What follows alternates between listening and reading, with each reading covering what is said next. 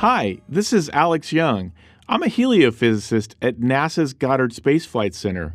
And many of you may have seen the video recently that showed the sun for the past 3 years observed by the Solar Dynamics Observatory. I also saw this recently, thought it was a really cool video, and I want to share with you some of the interesting features I noticed in the video. If you see that big black disk that moves over the sun, that's the moon, what we call a lunar transit. That's when the moon is moving between the sun and the SDO spacecraft. It almost looks like a perfect circle, but if you look really, really close on the edge, you see these little tiny humps. Those are the mountains on the moon. Just an amazing thing you can see with these incredibly high-resolution cameras. We're looking at the 171 angstrom wavelength. This is extreme ultraviolet. It's showing us the solar atmosphere at about 1,000,000 degrees Fahrenheit. And if you look at this image, you can see all of these bright patches. These are active regions associated with sunspots. And then you even see loops. These are huge structures, many times the size of Earth, that are magnetic fields holding in this hot solar plasma.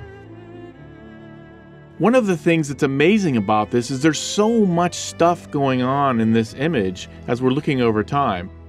There's a really big flash on one side of the sun. That's a solar flare. And in this case, it's the largest solar flare that happened during this particular solar activity cycle. One of the coolest things that we can see from this video is the simple fact that the sun rotates around its axis. The center near the equator takes about 25 days for it to rotate all the way around and come back to the same place. Now, I'm pointing this out because the sun has a special feature, something called differential rotation. A point on the equator actually moves faster than a point closer to the North or South Pole.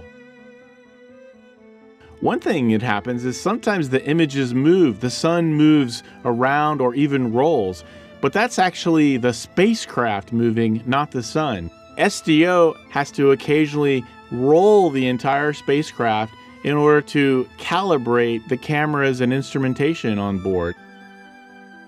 If you notice, those bright patches, those active regions, start off towards the poles of the sun, and as we move in time, they start to slowly creep towards the equator. This is part of what we call the solar activity cycle or solar cycle, as we move from very low activity with very few sunspots to high activity with a lot of sunspots. This is something that happens again and again, and it's happened for millions of years.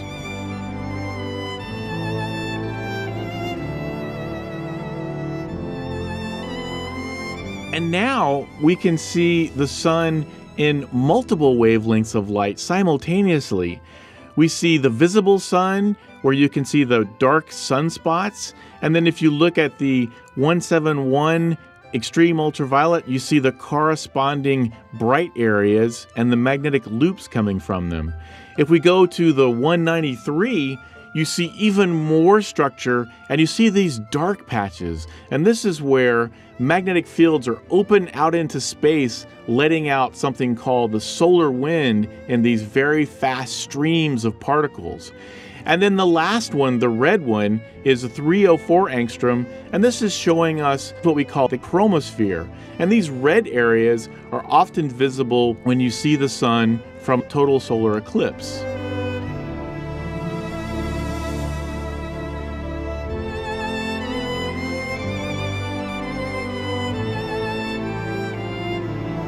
Did you see that little tiny black dot that's close to the North Pole in the sun? That's Venus. Every 100 years or so, it moves in front of the sun, giving us this rare and amazing astronomical event.